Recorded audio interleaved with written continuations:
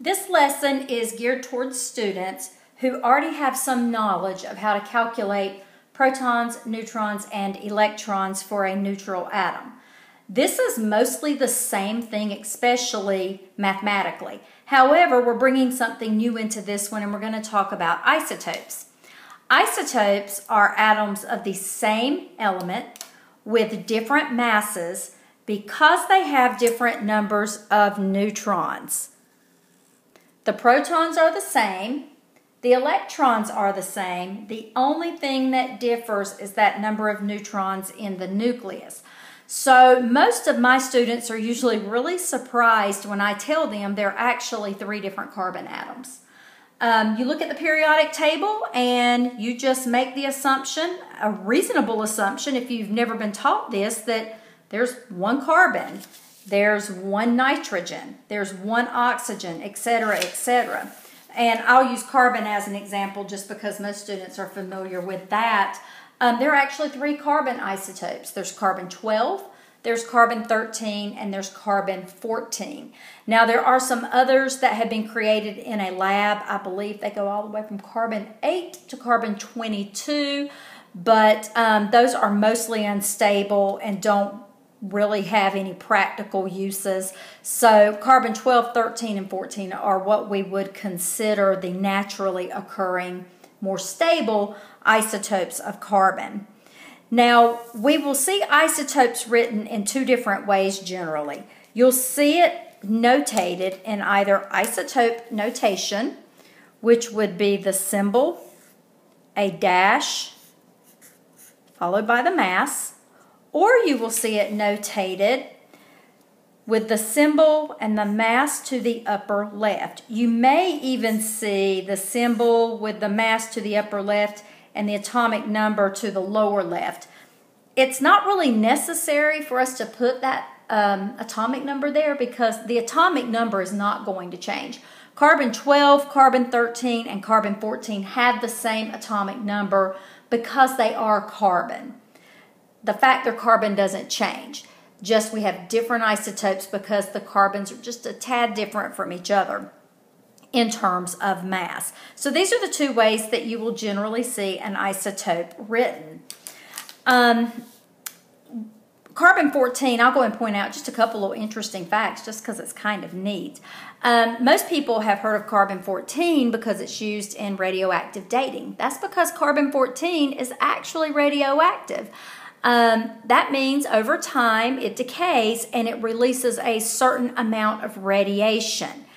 When a living organism dies, the carbon-14 in its body will also slowly begin that decaying process, and because scientists know the rate at which it decays, they can use that information to date maybe when an old organism once lived. So when you hear carbon-14 dating, that is specific to the carbon-14 isotope because that is the only isotope of carbon within those 3, 12, 13, and 14, that is radioactive and can be used for that purpose. So most people have heard of carbon-14 dating but don't really know what it is and probably don't know about isotopes when they initially hear about that process. So we will calculate the number of protons, neutrons, and electrons as we normally would. But here's what I tell students just to keep it simple. If they give you a mass, use it. For example, plain old carbon has an atomic number of 6. That means it has 6 protons, 6 electrons if it is electrically neutral, and because they're not giving us any isotope, they're just saying general old carbon, we're going to look at the periodic table and we're going to use the mass of carbon, which is 12.01, so we're going to round it to 12. Now, we'll point out that 12.01 is actually the average atomic mass. Scientists have figured out what percentage of carbons have a mass of around 12, what percentage of carbons have a mass of around 13, and what percentage of carbons have a mass around 14, and they take what we call a weighted average. It's kind of like when you're figuring up what your grade is in a class. Your homework may be weighted differently than tests, so you have to take that weight into account. That's exactly what scientists do when they're coming up with what I would call just a standard mass for that element. So this 12.01 is actually a product of the average atomic mass, or we may call it average isotope mass. Regardless, if you see just carbon, you're going to assume that you're just going to look at the periodic table and use the mass that's there. So if carbon has a mass of 12, 12 minus 6 is also going to be 6 neutrons. And again, that is assuming a mass number of 12. Now, carbon-14, that's still carbon.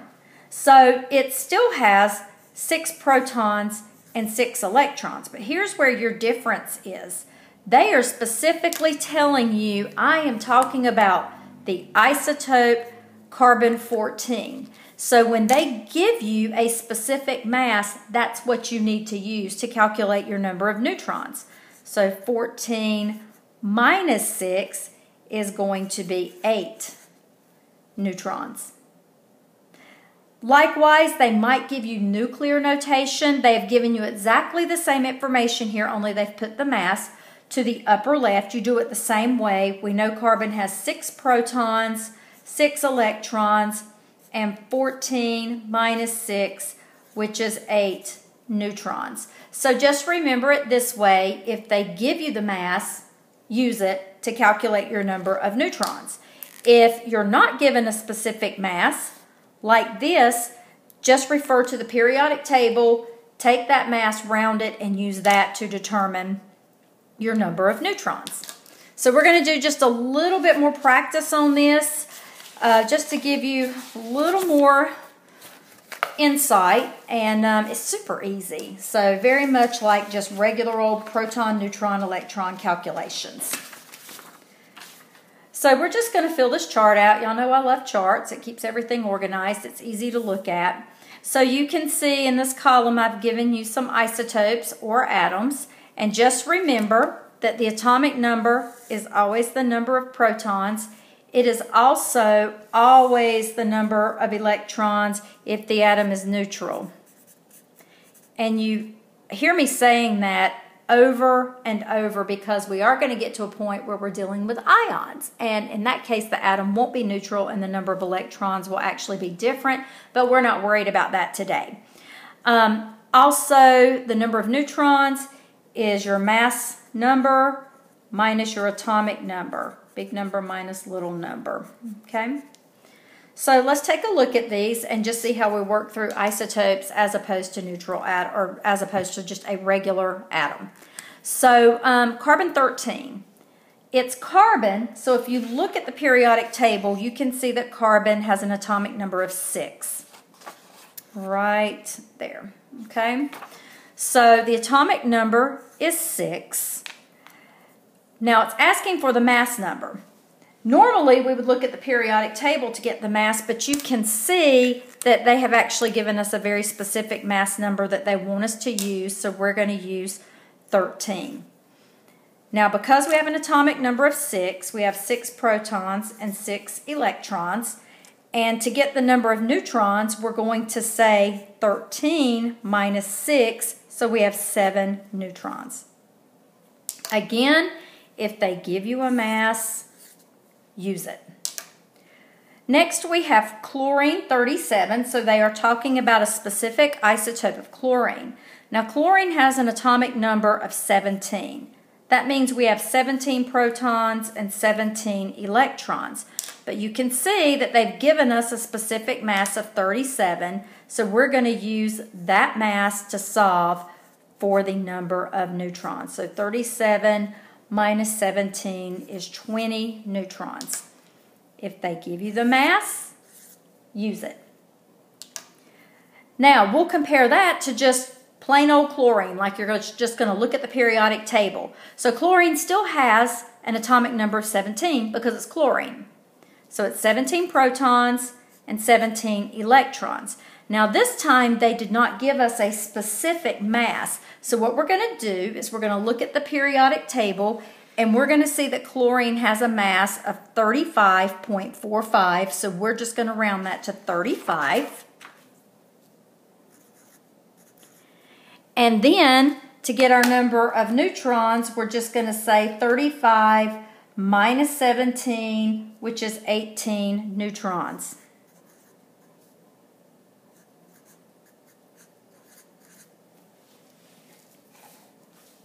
The next one is oxygen. Oxygen has an atomic number of 8, and I'll point that out. I think everybody knows where to find that, but just to be on the safe side, atomic number right here of 8. So we have 8 protons and we have 8 electrons. Now, they did not give me a specific isotope. It just says oxygen. I'm going to look at the periodic table and I'm going to see the mass is about 15.99. We're going to round that up to 16. That's universally acceptable. We usually just put 16.0 when we're maybe doing gram mole atom conversions or something like that. So the mass is 16, and we are going to say 16 minus 8, which is 8 neutrons. So if they don't give us a mass, we know we can always look at the periodic table and get that information. Now, the next one is giving us oxygen 18. So they're giving us a specific isotope that we are supposed to use. Now remember, oxygen still has an atomic number of 8. That never changes. So I have 8 protons and 8 electrons. But this time, they gave me 18 as the mass. So I'm going to use that 18 to find the number of neutrons. 18 minus 8 is 10 neutrons. So they gave me the mass, and that's what I used. Let's take a look at sulfur 36. So sulfur has a atomic number of 16. So there are 16 protons and there are 16 electrons. Now this time they're specifically giving me this isotope with a mass of 36. So I'm going to use the mass they gave me, and then I'm going to use that mass, subtract the atomic number, and 36 minus 16 is 20 neutrons.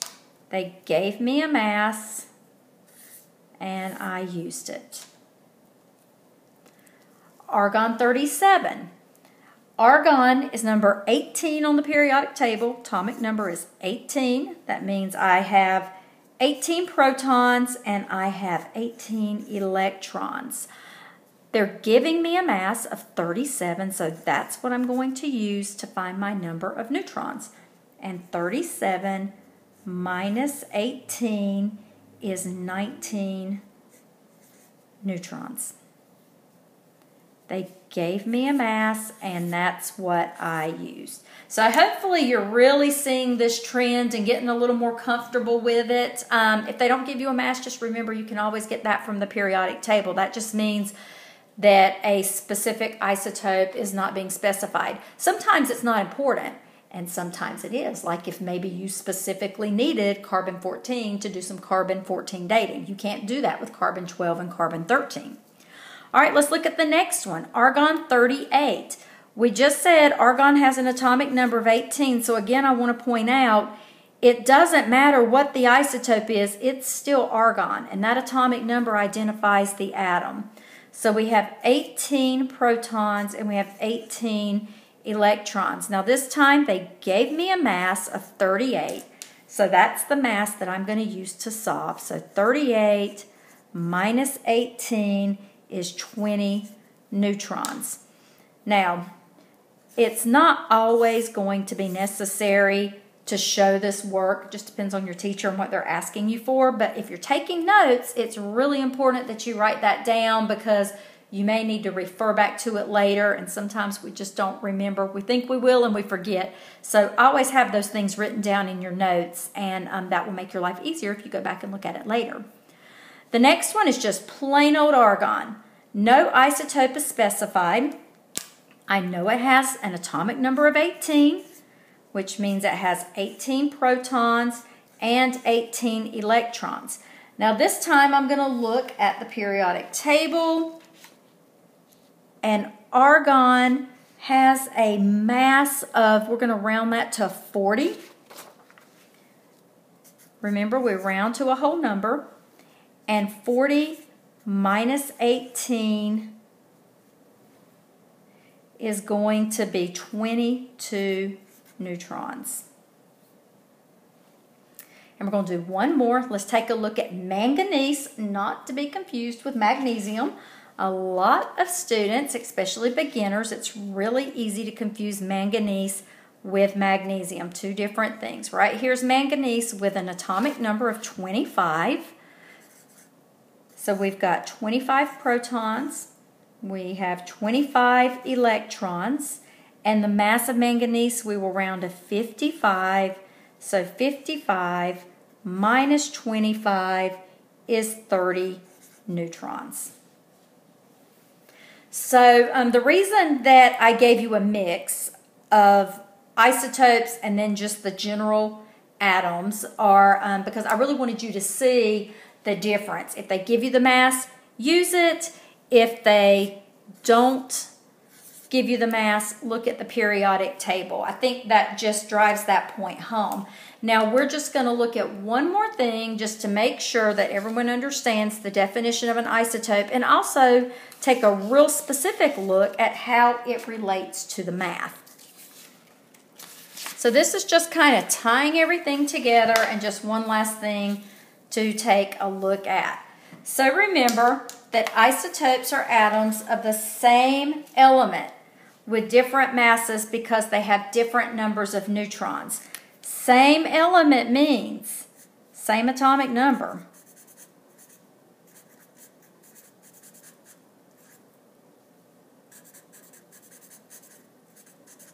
It's the same element. The mass is different because the neutrons changed. So let's just take a look at a couple different versions of sulfur, and we'll relate this back up to the definition, and this is probably all you'll ever need to remember how to calculate protons, neutrons, and electrons in an isotope.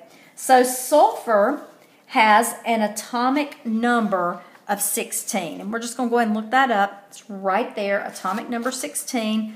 So I'm going to go ahead and fill all of these in because they're all sulfur. Even though they look a little different over here, they're still sulfur. Now, let's look up the masses. They do not give me a specific isotope here, so I'm just going to look on the periodic table, and I see that I'm going to round the mass of sulfur to 32.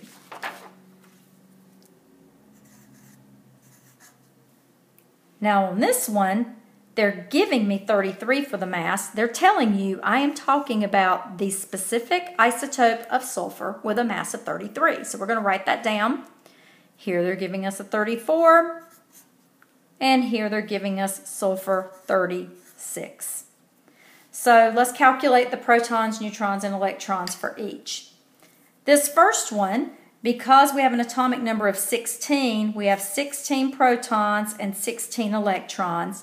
We're going to use the mass that we looked up on the periodic table, and 32 minus 16 is 16 neutrons.